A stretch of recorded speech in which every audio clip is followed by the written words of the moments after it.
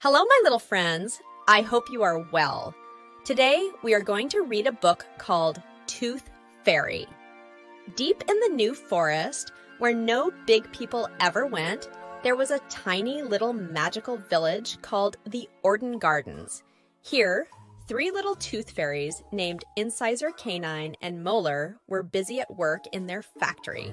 The three tooth fairies were all named after types of teeth. Incisor was tall and skinny with short pink hair. Canine was also tall with blue hair. And Molar was the short, wise one with curly, silver locks. All day long, the busy little fairies cleaned and shined the children's milk teeth they had collected during the night.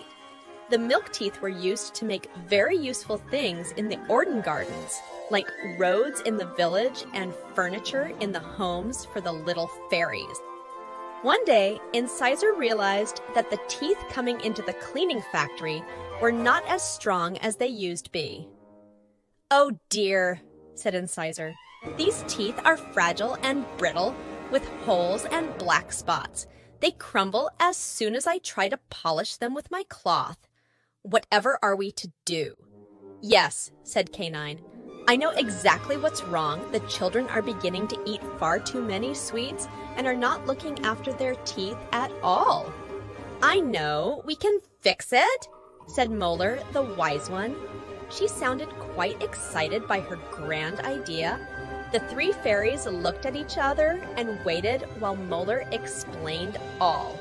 As usual, it was a fabulous idea.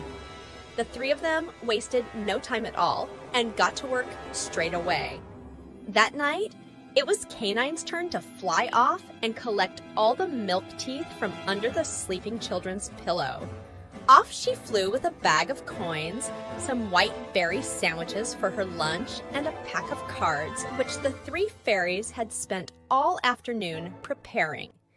It was such a treat to leave the forest and see the city skyline, but it was a dangerous place for fairies. Canine had to make sure that the big people never saw her. She flew through the starry sky and saw the wonderful city fast asleep. Her first stop was a young boy named Junior. Earlier in the night, Junior and his mom had placed his milk tooth under the pillow. Mummy tucked Junior into bed and told him all about the tooth fairy, who would leave some money in exchange for his tooth. She gave him a goodnight kiss and left him to fall asleep. By the time Canine arrived, Junior was fast asleep.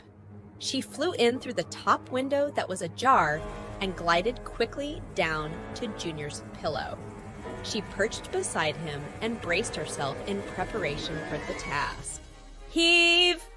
She lifted the pillow and wedged herself between the pillow and the bed. She quickly grabbed the tooth and tossed it over to her backpack. She placed 2 coins and the fairy's special card in exchange under the pillow and flew off into the night sky to find more milk teeth. In the morning, as soon as Junior woke up, he rummaged under the pillow to see if the tooth fairy had left any money for him. He was thrilled to find the coins, but looked blankly at the card he found in his hand. Mummy didn't mention anything about a card, he wondered. He read the card out aloud, the Tooth Fairy's Guide to Healthy Teeth. Eat healthy. Cut down on sugary sweets and drinks. Brush your teeth twice a day. Use a fluoride toothpaste. Visit the dentist regularly. Back in the village of Orden Gardens, the fairies were very happy about the new information card they were giving to the children.